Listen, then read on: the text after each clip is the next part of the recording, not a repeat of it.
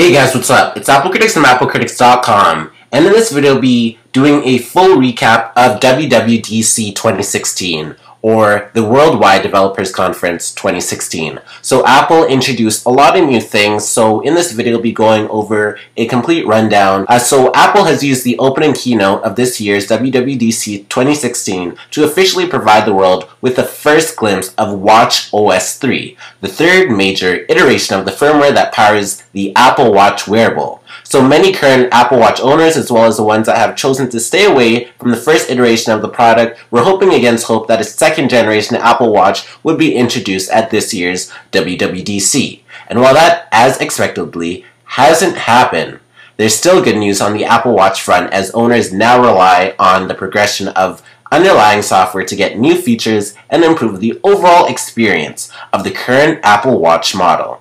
So let's take a deeper look at that, and there's just a bunch of new features. So the first one is faster app launch. So the apps will launch much faster compared to watchOS 2, so the previous version, with Apple introducing the ability for watchOS apps to be kept in memory along with background updates and refresh information.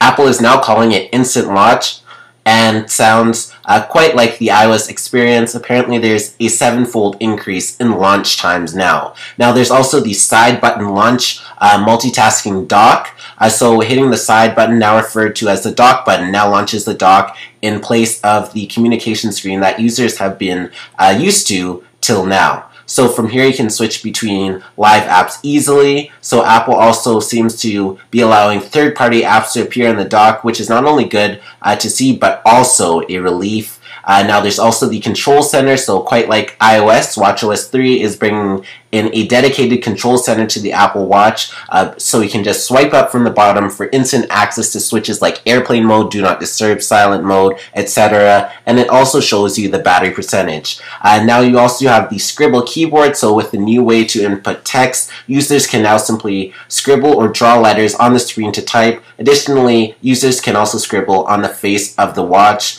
There's also new reply options, so watchOS 3 brings in slightly powerful reply options to messages received onto your wrist. With instant access, users can also scribble on the face of the watch for the new scribble option as well. There's also new watch faces, so some new watch faces including Minnie Mouse watch face as well as numerals. Apple has also made an activity watch face available, which lets you monitor your activity through the day and complete the activity rings as well, so that's a really nice new feature. You can also switch some watch faces, so you can just change them quickly. You have updated reminders and find friends, so that's cool to see where your friends are, just all from your wrist, and you have the reminders to obviously remind you certain tasks.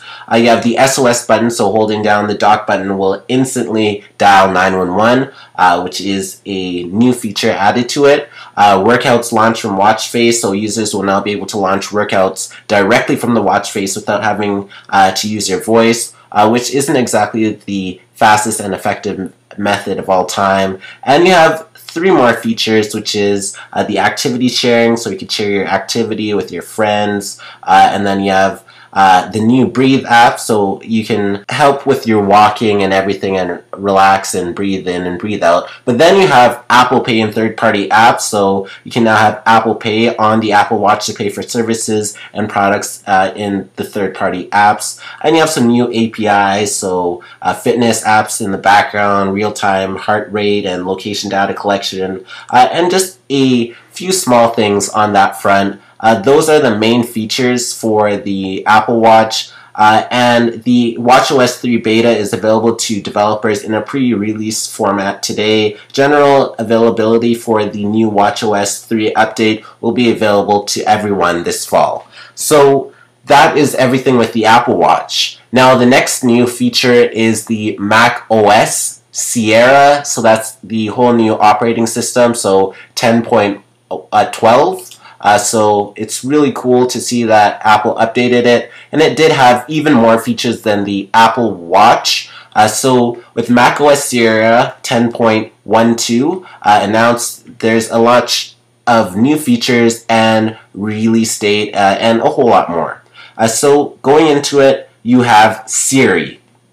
Now, Siri, hands down, is the biggest feature to the Mac, and you now have Siri on your Mac. It was rumored, everybody thought it was coming, and Apple actually did come through, so big clap for Apple there. So as expected, and rightfully so, Siri has finally landed on Mac. The digital assistant now finds itself a home in the dock, so it's actually in your dock. And clicking on the icon will launch the assistant with it appearing in the top right menu of the bar. It's a really good place for Siri. Of course, it carries the usual which Siri is famous for, and along with that, you can also help finding files in Finder as well as send messages. Many Mac owners who regularly use an iPhone or iPad will probably feel that this is one of the features that is long overdue. Siri for Mac will function in much the same manner as it does on Apple's mobile devices. Users will also be able to speak directly to the Mac once it has been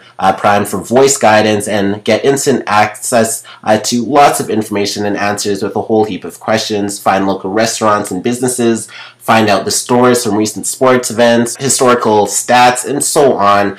Just Siri is a great feature. Now, me personally, I don't know if I'll be using Siri on my Mac. I barely use it on my iPhone.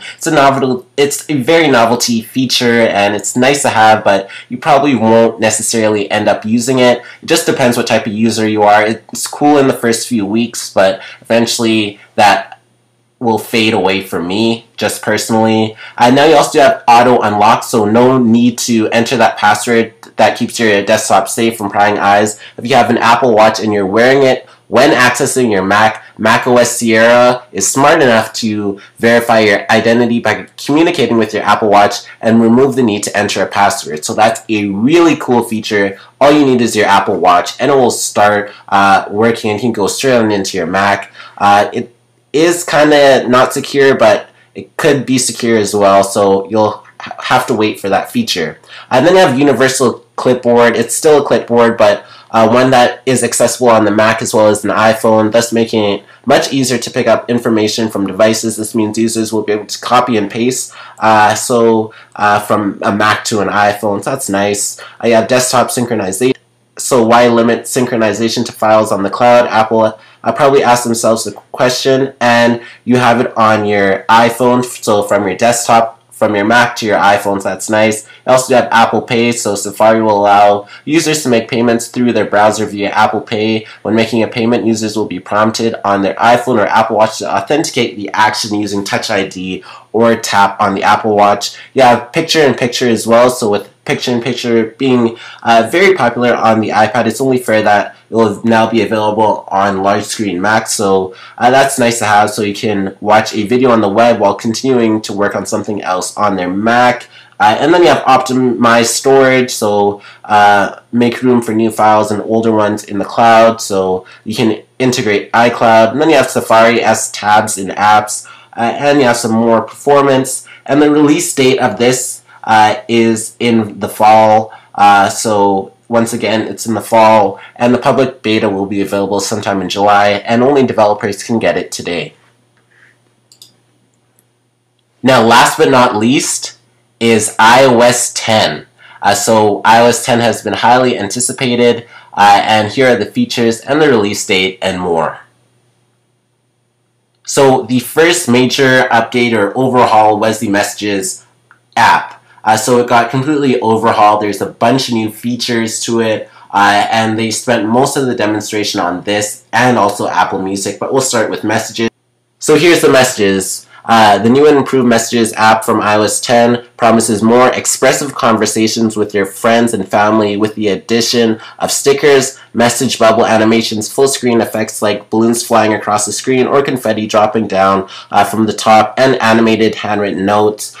Users can now view or play shared content such as web links or music right within Messages app, and easily insert hard to find emojis through the use of automatic suggestions, which can replace a word with the appropriate emoticon or emoji. A fun new feature called Tap Back allows you to respond to a message, much like Facebook allows you to react to posts. On top of that, Messages is being open to developers. The app now houses an app drawer of its own, which will allow users to quickly jump from the App Store to download message-related apps and then use it in a matter of using gifts and sending payments to a friend.